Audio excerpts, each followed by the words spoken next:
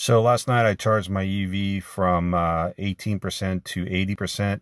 It took about 5 hours and 30 minutes, putting in about 9.33 kilowatt per hour back into the battery pack. My Emporia is drawing about 38.6 amps of pushing the 9.33 kilowatts back into the battery pack. So charging from 18% to 80% took 5 hours and 28 minutes. I put 49.82 kilowatt hours back into my battery pack. That cost me $5.98 here in my hometown of Wilmington, North Carolina. So charging from 18% to 20%, I was able to get 210 miles of range.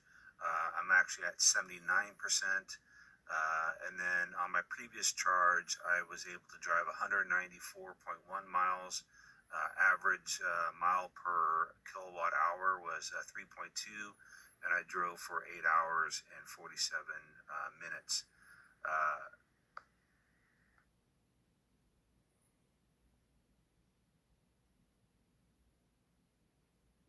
And I used the Emporia charger on a NEMA 1450 plug.